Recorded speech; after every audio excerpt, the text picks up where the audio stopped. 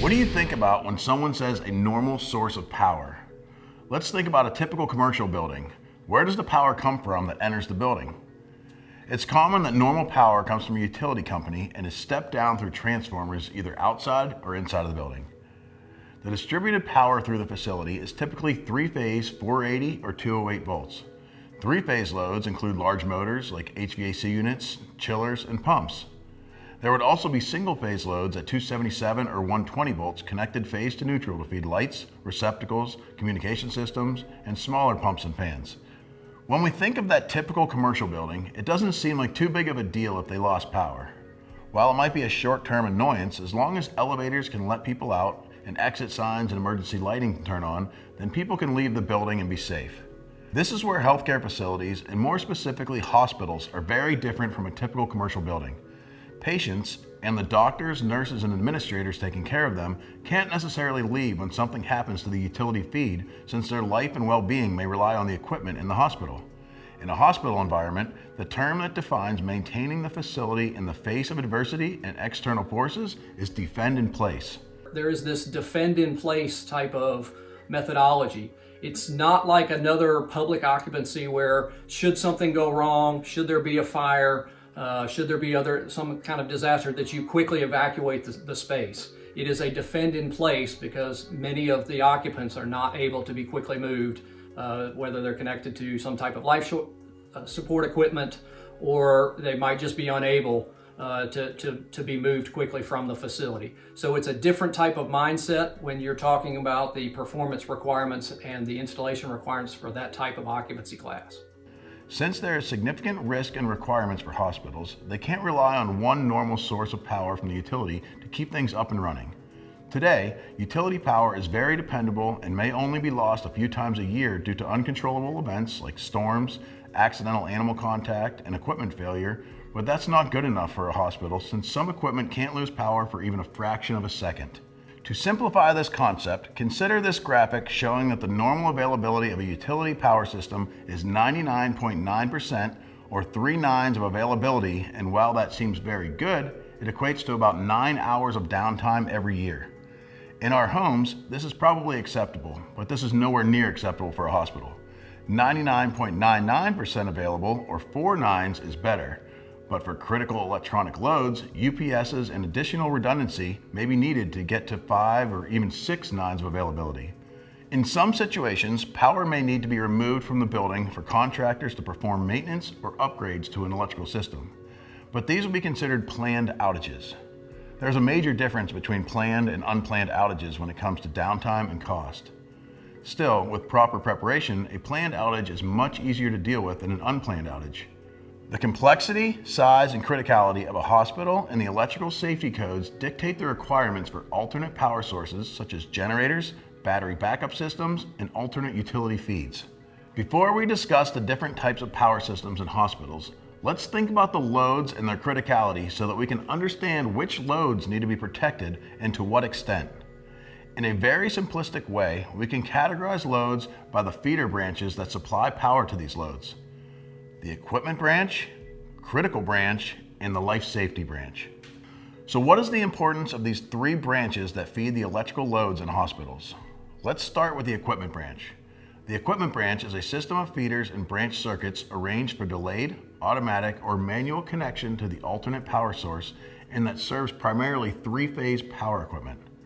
These loads include the mechanical loads required for the clinical activities, which typically consist of large 3-phase equipment such as motors, compressors, pumps, and fans.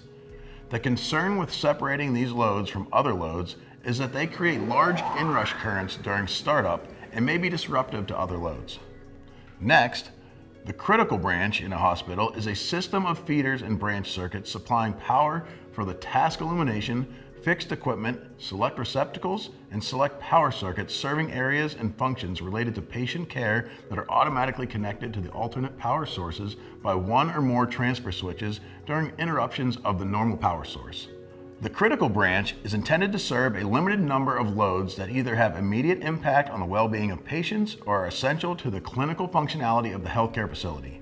Examples of these locations would be operating rooms, nurseries, medication preparation and pharmacy, communication systems, and additional specialized patient care areas. Finally, the life safety branch in a hospital is a system of feeders and branch circuits supplying power for lighting, receptacles, and equipment essential for life safety that is automatically connected to the alternate power sources by one or more transfer switches during interruption of the normal power source. The life safety branch is generally given the highest priority. It spans egress lighting, exit signs and exit directional signs, communication systems, generator set locations, elevator cab lighting, control and communications, electrically powered doors used for egress, fire alarms, and auxiliary functions of the fire alarm systems. As a contractor, you will hear a lot about these different feeder branches that we have just discussed. But you will also need to know about and understand the different patient care spaces within a healthcare facility. These spaces or areas are separated into 4 categories. Category 1 includes the space in which failure of equipment or a system is likely to cause major injury or death to patients, staff, or visitors. Category 2 is a space in which failure of equipment or a system is likely to cause minor injury to patients, staff, or visitors. Category 3 is a space in which failure of equipment or a system is not likely to cause injury to the patient, staff, or visitors, but can cause patient discomfort. Finally, Category 4 includes the space where failure of equipment or a system is not likely to have a physical impact on patient care. What makes a hospital's normal power source differ from most commercial buildings is the number of utility feeds that are connected to the power system. Typical commercial buildings will have a single utility feed, but hospitals will generally have multiple feeds. Not only do they have multiple feeds, but they are totally separate feeds coming from different substations, usually on separate utility poles, so that if one feeder goes out, more than likely the other will still have power. As a contractor, this is important to recognize because this adds to the complexity of the overall power system. It's very important to make sure that when you turn something off and lock it out, that a backup source doesn't come on and apply power to the same location. In addition, many systems will have UPS power or battery backup, so it is important to realize that power may be on the equipment even if you locked out the main source of power. Most of the work inside hospital substations will be done by their own personnel, including switching, but you still need to know how the system is designed since power can be coming from upstream and/or downstream when generators and backup power systems are installed. From a power quality and safety standpoint, hospitals use a lot of isolation or one-to-one transformers with an electrostatic shield to minimize electrical noise. In addition, you will likely come across orange and red receptacles in hospitals. The orange plugs are intended to isolate the ground wire with an insulated conductor from the service panel to the receptacle to protect from electrical noise and interference. You have to pay special attention when installing these receptacles. The red receptacles indicate that the power feeding them is backed up through the emergency power supply. The Essential Electrical System, or EES, is defined in NFPA as a system comprised of alternate sources of power and all connected distribution systems and ancillary equipment designed to ensure continuity of electrical power to designated areas and functions of a healthcare facility during disruption of normal power sources and also to minimize disruption within the internal wiring system. The EES for hospitals consists of separate branches to allow sequential transfer of power from the normal sources to an alternate source for blocks of loads in order of priority and critical nature of the loads. We'll work with the light company if we're taking one of the services down into a building, into a hospital, and you may have 3 sources of power from the utility into that building. When we're taking one of them down, we bring in the light company, the power company, just to say, hey, we're going to be taking this service down. We just want to verify with you, you don't have scheduled outages, you're not working on that line so we don't lose the second or third source of power into the building. The key point to an electrician in the hospital is looking as far into the future as you can. If you're working on a life safety system, you need to look everywhere downline of that system and even upstream of it. If the worst thing that actually could have gone wrong actually did go wrong, what is going to be the possible outcome of that, and how can we avoid anything coming out of that that would possibly be a danger to somebody's life. The life safety and critical branches must be kept independent of all other wiring and equipment. The wiring of the life safety and critical branches must be mechanically protected by raceways as defined in the NEC, for example, fiberglass or PVC conduit buried in concrete. The life safety and critical branch loads must be installed and connected to the alternate source of power in a manner that power is automatically restored to these loads within 10 seconds of power interruption. If you were a contractor new to the healthcare environment and a healthcare facility, some things that you might notice that are unique would be different color outlets. Some fed from a normal source, some fed from an emergency or a backup source. If you were looking at an operating room, you might see isolated power systems that actually isolate the power from ground using a transformer. These are some of the unique things that you would find in a healthcare facility that you could easily see that makes that infrastructure unique and different. The equipment branch loads must be installed and connected to the alternate source of power at appropriate time lag intervals after power interruption via delayed automatic or manual connection as prescribed by code. So NFPA 99 is what we call a risk-based document. So it establishes, based on risk to the patient or staff that are in a given area, the type of systems and electrical infrastructure that has to be installed in that space of the facility. So the essential electrical system is a requirement for any area or space where there would be a large risk of serious injury or even death should that system fail. So the NFPA 99 defines those spaces and the electrical infrastructure known as the essential electrical system that has to feed those. It also defines how that system has to be broken into individual branches and what types of loads are allowed to be on each one of the branches, the life safety branch, the critical branch, and the equipment branch of that essential electrical system. The Emergency Power Supply System, or EPSS, is included within the EES except for the equipment branch, critical branch, and life safety branch loads. The EPSS is a complete functioning emergency power supply, or EPS, coupled to a system of conductors, disconnecting means, and overcurrent protective devices, transfer switches, and all control, supervisory, and support devices up to and including the load terminals of the transfer equipment needed for the system to operate as a safe and reliable source of electric power. Hospitals utilize transfer switches to quickly and safely transition all electrical power consumed by the circuit, equipment, or systems connected to the transfer switch output between those normal and emergency power sources. All electrical power consumed by the circuit, equipment, or system connected to the transfer switch output is defined as a load. A typical transfer sequence includes these steps. 1. The normal power source fails. 2. When power from the generator or the backup utility feed is stable and within prescribed voltage and frequency tolerances, the transfer switch shifts the electrical load to the emergency power source. Depending on the facility's needs and preferences, that transfer occurs either automatically or is executed manually. And 3, when utility power is restored, the transfer switch returns the load from the emergency power source to the normal one after a short appropriate delay. Again, this can happen automatically or manually, depending on the type of switch being used and its operation mode. Closed transition switchgear and transfer equipment provides momentary overlap of power sources which eliminate power interruptions when returning to the normal power source.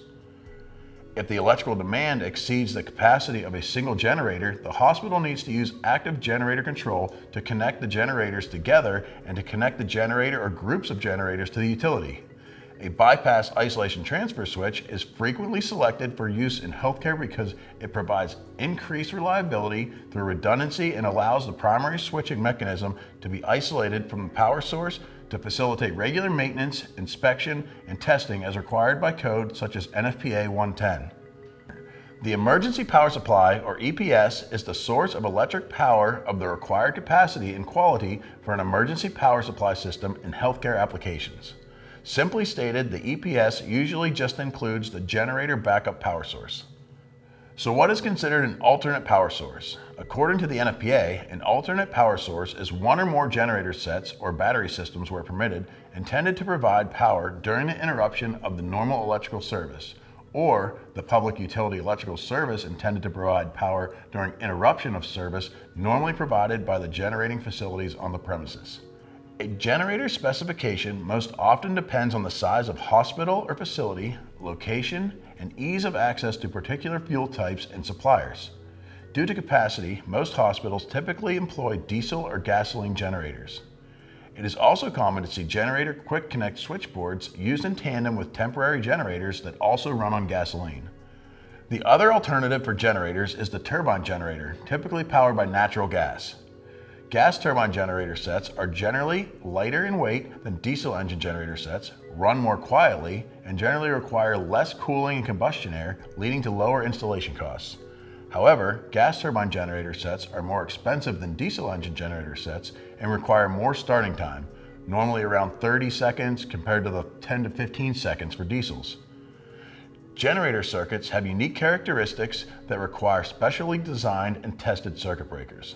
Circuit breakers intended for generator protection must comply with IEEE standards through testing that the generator circuit breaker can switch under specified out-of-phase conditions.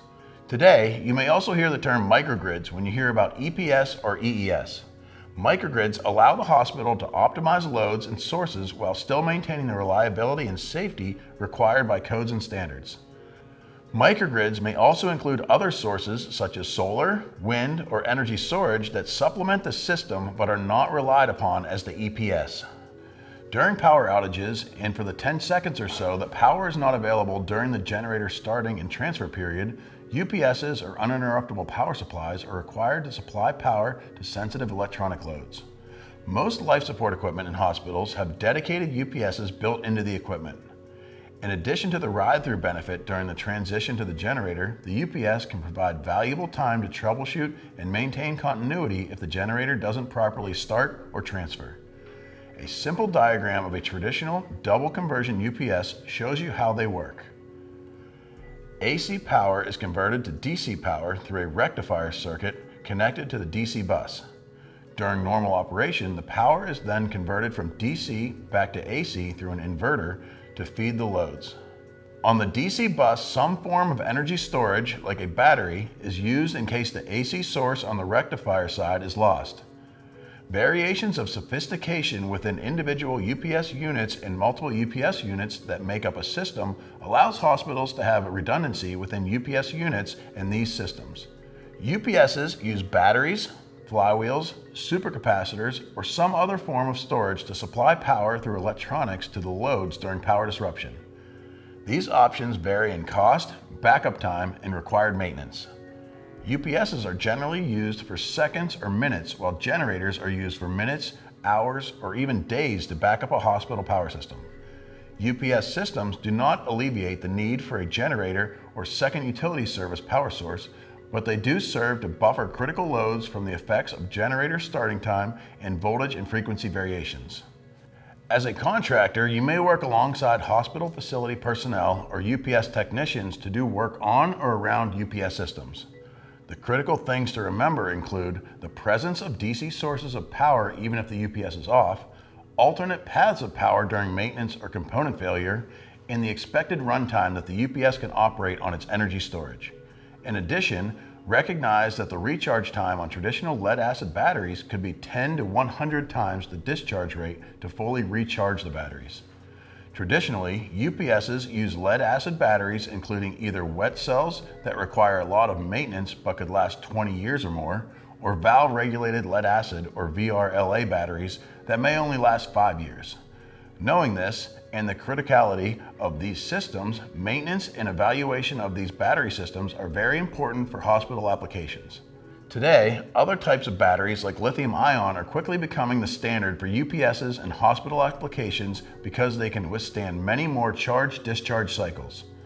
Working on and around lithium-ion batteries requires you to understand additional safety precautions.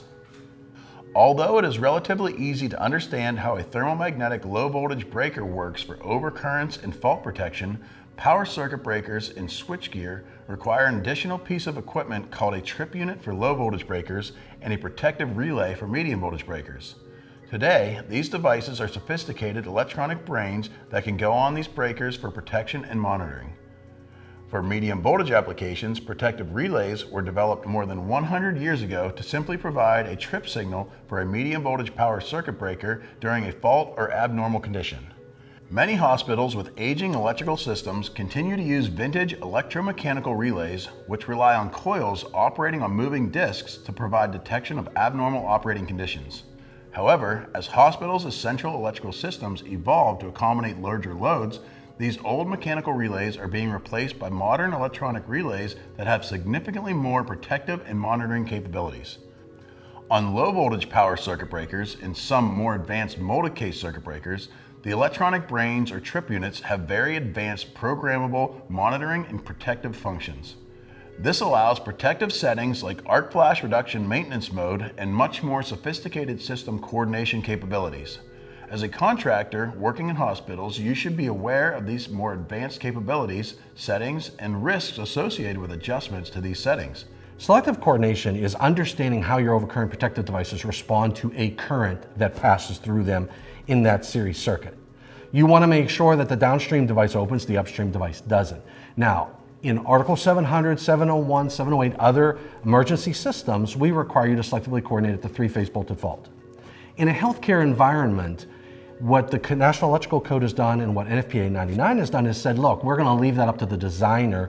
They created a bare minimum requirement that leaves flexibility to the designer, but it's important that the designer understands that these overcurrent devices respond to current and they need to be evaluated against the amount of current that's going to flow through the series circuit. And that's important for obvious reliability reasons. The coordination study, in my opinion, for the hospital work is the most important. Those settings have to be derived from an engineer by cable length, size of cable, type of conduit around the cable. Those are all important things, but that, from our standpoint, we give that information to the electrical engineer, then he calculates that for the breaker settings. If the coordination study's off, you could have nuisance tripping, life safety issues. There's a lot that can go wrong if a coordination study is not done correctly. Similar to the advancements in mechanical relays, low voltage trip units that used to require a small screwdriver to adjust the settings now can be adjusted through a computer or a local digital display. It's important for you as a contractor to understand the complexity of these devices, especially if you are upgrading from an older device to these modern electronic ones. For engineers, contractors, and maintenance personnel who are looking for ways to improve both safety and efficiency of electrical equipment, HMI dashboards and displays on the trip units and digital relays can provide many benefits by displaying real-time information for you to safely see for troubleshooting or maintenance issues. Other advanced controls in hospitals that contractors should be aware of include automatic transfer schemes and control schemes. In most systems, it is not uncommon to have two levels of automatic transfer between utility feeds. The first at the medium voltage service entrance equipment and the second at the low voltage switchgear downstream. Coordination and when automatic transfers should occur at each level is critical. In general, transfers should occur at the furthest upstream equipment first, and the transfer between the utility feeds is coordinated to act faster than the transfer to the backup generators. This capability is vital because it prevents disruptions to healthcare systems to minimize disruption in patient care. Generator paralleling switchgear and transfer equipment is used to provide a momentary overlap of power sources by paralleling those sources to eliminate power interruptions when returning to the normal source. In addition, paralleling switchgear is required if multiple generators are needed from a capacity standpoint to supply power to the loads in a hospital. With microprocessor-based controls, generator paralleling switchgear can respond to load changes, react to a wide variety of conditions, and work with the UPS, saving time and improving system reliability during an emergency. Because of synchronization requirements, generator paralleling switchgear is a more sophisticated but capable system and can provide hospitals with high reliability. As a contractor, it is important to understand the differences between a traditional open transition transfer switch and paralleling switchgear. Finally, contractors should be aware that information available through a real-time electrical power management system, or an EPMS, can provide the central intelligence needed to drive improvements in power reliability, energy efficiency, maintenance practices, and safety. Based on historical electrical generation and distribution data and reporting, Facility managers can more effectively allocate where and when proactive maintenance dollars should be spent. Additionally, these systems can prove beneficial for event analysis. If a full power outage occurs, the ability to trace the events that led to the failure is key in protecting against liabilities. When regular event analysis is integrated with proactive maintenance, problematic equipment can be identified well before it fails. There is a lot to learn about the electrical system in a hospital that makes it different than other power systems and equipment you may have worked on in the past. If you want to learn more about the equipment that make up these systems, contact us or your local Eaton representative to schedule a visit to the Power Systems Experience Center today.